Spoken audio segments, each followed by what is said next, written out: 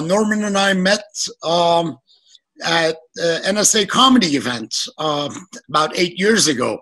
Before making fun of the NSA was kosher, we held an event where we talked about surveillance and Big Brother watching. So Norman, thank you so much for joining us tonight. He is the co-founder of rootsaction.org, as well as Public Accuracy in Reporting. And thank you, Norman, for joining us tonight. Thank you, Vahid, and I'm really glad to be part of Ethics in Tech event again. You know, I'm going to mostly talk about U.S. media coverage of the Middle East. What's wrong with that coverage is very much what is wrong with U.S. foreign policy in the Middle East, and that is the failure to have a single standard of human rights. If there was a single standard, then we'd have a much more realistic view from the United States of what's going on in the Middle East. We'd understand U.S. policy better. And I think in the long run, we would be most of what I understand about the Middle East and U.S. coverage is from reading and listening to people. I haven't been in the Middle East that much. Somebody who has been, who we're going to hear from in a little while, is really great journalist, Reese Erlich. And for instance, his book titled The Iran Agenda Today is really a wonderful synthesis of eyewitness reporting and history and analysis.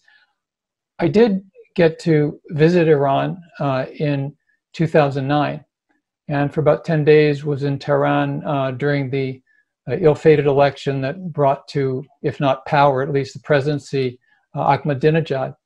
And a couple of moments I wanted to mention briefly, being in a bazaar there, and a salesperson for some underwear said to me, people around the world want peace, and the governments are what get in the way, which on the one hand sounds maybe like a cliche, but very heartfelt, and I think very true.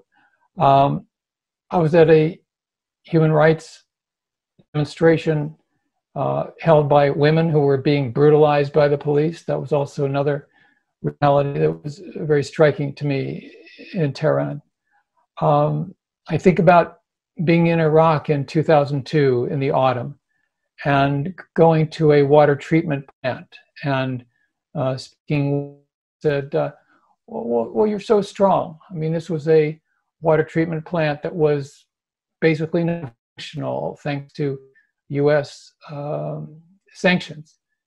And when the Iraqi woman was told, you're so strong, she said, no, we're not strong. We're like anybody else. We were, who took us around Baghdad, and then when we're in the middle of a park, and it was just me and me, just two of us have oil.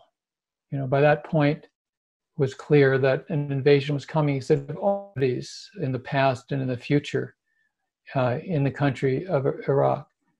And I think of going over the Allenby Bridge, and there on the border is a 19-year-old from Brooklyn, New York, with a rifle, telling me that Palestinians should get out of his country, and he didn't mean the United States.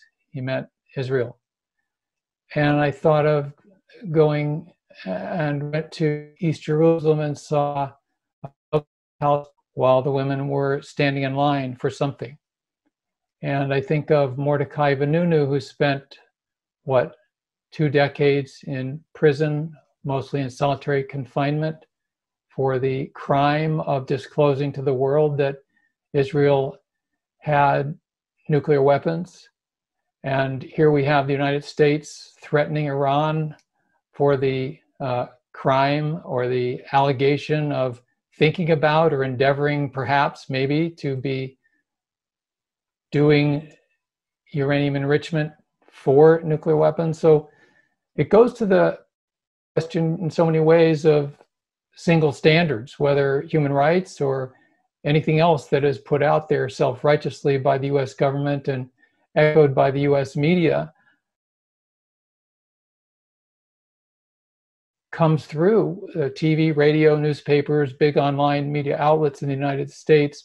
So much of it is filtered through the grid of what we are told is reality out of Washington, out of the think tanks, out of preconceived notions of good and bad, and good is usually doing what the United States government wants, and bad is the opposite. And we have this tremendous challenge. I think there's been some progress, certainly in the last years and decades, in shifting the narrative in media. And I don't think we should discount the importance of the independent media that have so often chipped away at the deceptions, the lies, the distortions, the stereotypes that have fueled the militarism, the war, the subsidies for governments like the Saudi government, tolerated or funded armed wars against Yemen, creating all sorts of disasters and reinforcing the injustice and elsewhere in the Middle East. I think that as discouraging as things often are, that the potential is partially being realized to shift the narratives that then can shift the policies. And that comes from, I think, activism, messaging to members of Congress and other elected officials, and fighting against the sort of the default positions, which are any friend of the Israeli government is a friend of the United States, and any enemy is therefore an enemy.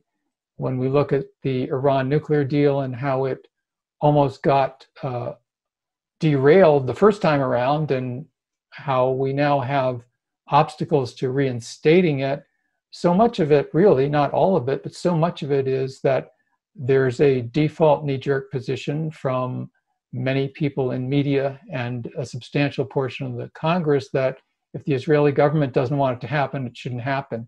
And so we have that tremendous challenge to continually push up against that.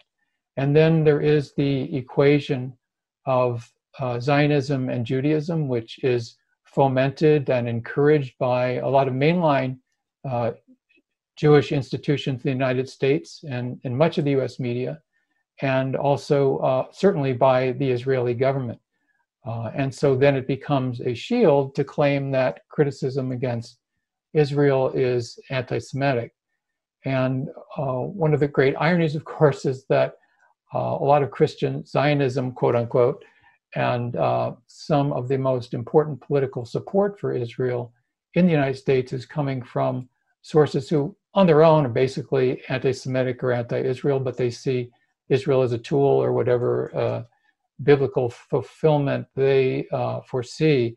So, you know, I'd really just emphasize that as discouraging as things may be, that they would be a lot worse if there hadn't been tremendous media work being done. And, you know, I'd just, for instance, by Reese Erlich, by outlets like Common Dreams, by many people who are working in the vineyard, so to speak, around this country and beyond, who are saying, no, we're not going to just accept the official narrative. We are not going to defer to what's coming out of the government of the United States and elsewhere that fuel war, that fuel xenophobia and hostility to people who have different systems than we do.